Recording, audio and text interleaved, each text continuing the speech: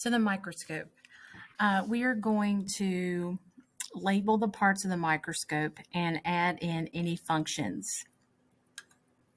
The microscopes that we use are called compound light microscopes. They're compound because they have two different sets of lenses, and they're light microscopes because they use light. The first set of lenses up at the top is the eyepiece, which may also be referred to as the ocular lens. The eyepiece itself supplies a 10x magnification.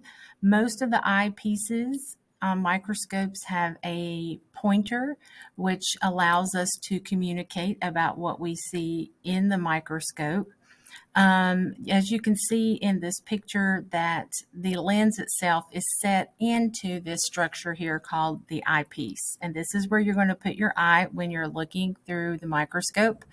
I strongly recommend that you try to keep both of your eyes open when looking through the microscope and just cover one of your eyes with your hand. The next part is the body tube. Some of the body tubes are straight up and down, as you see here. Some of them have a tilt to them, as you could see in this next picture. The body tube maintains a distance between the lenses, and it allows the light to pass up to the eyepiece. So it concentrates the light and moves it up to your eye. It doesn't do anything to help you magnify the image. Moving down, we have the nose piece. The nose piece may be referred to as the revolving nose piece or the rotating nose piece because it does move. The nose piece contains the objectives and turns the objectives, which allows you to change magnification. So most of our microscopes have 3 objective lenses, and you could see them off of this nose piece. With these 3 different objectives, you're going to want to change from one power to the next, and you will use the nose piece to do that. Make sure that your nose piece clicks into place, so you have to click the objective that you want into place. If not, you're going to be looking at darkness. Next, we have the objectives themselves, which may also be referred to as the magnifiers. Most of our microscopes do have 3 of them. The 4X is the smallest of the objectives, and it has the lowest power. Usually this is referred to as the scanning lens. Next, we have the middle size, and some people refer to this as middle or medium power. But for us, we call this the low power, and this is the one that most of us will start with, is the low power. And then the largest size objective is the highest power, which is called the high power objective, and ours has a magnification of 40x. So one of the things that you need to add to your notes is how you determine total magnification. How you determine total magnification is you multiply the power of the eyepiece with the power of the objective lens.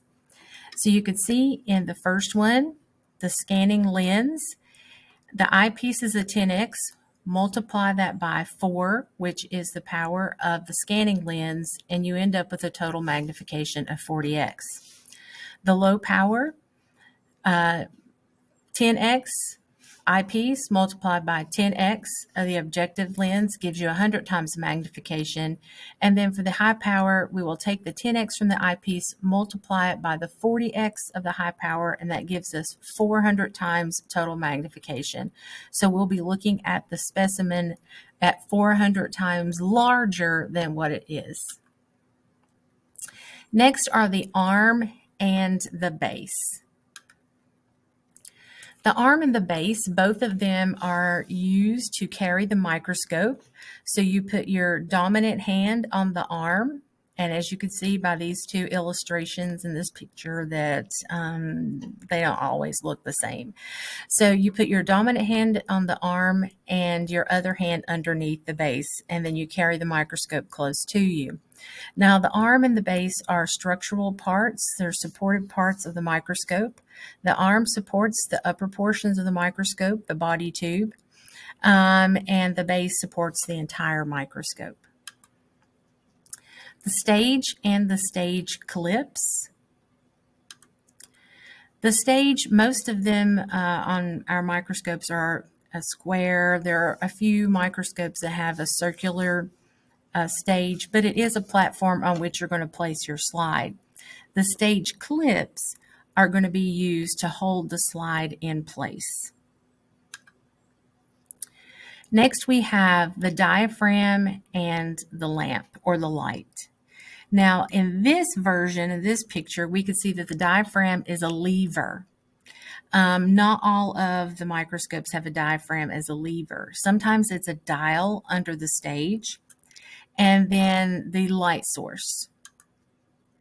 Now, the lamp, the light source, most of our microscopes have to be plugged in. Some of them can be charged, but you do need light to see the specimen. The diaphragm is what you're going to use to regulate the amount of light coming from your lamp. So how much of that light do you want to pass through your specimen up to your eye through the body tube? So most of the microscopes we have a circular diaphragm like this that is attached to the bottom of the stage. And you can see it looks like an old-timey pencil sharpener, that some of the holes are tiny and some of them are bigger. So the tiny ones allow a little bit of light and the bigger ones allow more light. So this is something that you have to adjust based upon whether or not you're using low or high power or just your personal preference. Then to the knobs, the coarse adjustment and the fine adjustment knob. Now in this model from our picture that we have in our notes, both of the knobs are together in one spot. That's pretty common. The coarse adjustment knob is the bigger one, and the fine adjustment is the smaller one set inside of the coarse adjustment knob. Now, sometimes they're separate, as you could see in the picture to the right. The coarse adjustment knob being the larger one, and the fine adjustment knob is always the smaller one. So the coarse adjustment knob makes large adjustments. Most of our microscopes, when you move the coarse adjustment knob, it moves your body tube. But some of them, when you move the coarse adjustment knob, it actually moves the stage. Now, once you get your lenses close to your specimen, then it's time to sharpen the image. So when you look at it, it might be fuzzy. If it is fuzzy, you can use the tiny little knob there, the fine adjustment knob, to sharpen the image.